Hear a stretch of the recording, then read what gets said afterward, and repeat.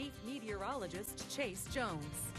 Well, around late morning, you saw some of those low clouds push through, tried to rain, and then around lunchtime, everything cleared out, and then we made a good run at those upper 80s. Now, tomorrow's looking like a record high day as we could touch near those lower 90s. I believe the record is going to be 92 degrees, so we'll see if we don't push past that. Now, as the high pressure settles in and this shortwave ridge clears out those skies, we're looking at the temperature change over the last 24 hours. You can see where that cloud cover started to push in as we fought back and forth with those lower 60s, then, of course, dropped all the way down to 58 degrees, and we made a good about 30-degree run up into those upper 80s. Right now, 89 in San Angelo earlier this week, if not last weekend. We were all the way down into those 60s, 86 across everywhere else. A good, healthy combination of those upper to lower 80s across the entire Concho Valley, 87 in Sterling City, 86 down there in Junction. Sonora's looking like the hot spot right now at 90 degrees, but 10 degrees spread nowhere to be found across the entire Concho Valley. Of course, hearing about the burn ban being reinstated. So we're looking at the moisture values across the entire Concho Valley. Dew points are in those 60s and the humidity indices are in those 30s and those 40s.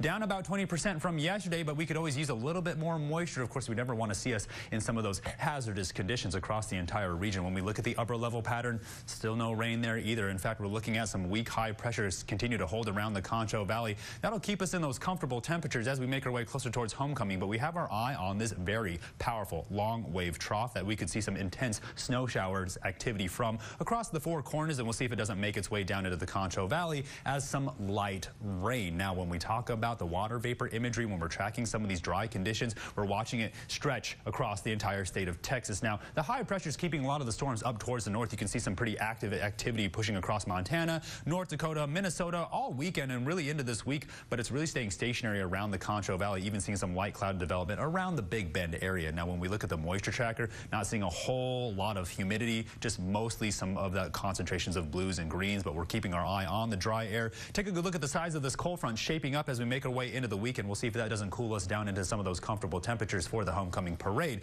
Severe weather out, completely quiet across the entire nation except for down there in the Big Bend area. We'll see what that doesn't develop into, but when we take you down to the surface, you can still see where these storms are primarily hanging to the north. Now, of course, we're looking at the high pressure across the more of the lower portion of the United States, but keeping our eye on the circulation off the west coast. When we take you into the futurecast, that's where we're going to continue to watch where this system is going to go. We're keeping our eye on this cold front up towards the north, working with the system off the east coast, and we're having our eye on the area in the Concho Valley as we track the next system that makes its way through. You can sort of see how the cold front develops along sort of that tornado alley all the way down into the Concho Valley, where we just see some light cloud cover by around Friday morning. Now, we have our eye on Friday night football as well as this weekend, hopefully seeing some rain, but it's looking pretty dry. So tonight, back down into the 60s, clearing out pretty quickly and pretty calm. And then tomorrow, the same thing. It's going to be pretty calm, pretty clear, but it's going to heat up very quickly. So let's practice a lot of that hot weather safety. We're not out of it yet. I can't believe we're this late into October, and we're still holding on to some of those lower 90s. But as the weekend rolls around, we're going to watch those temperatures level out in those mid 80s.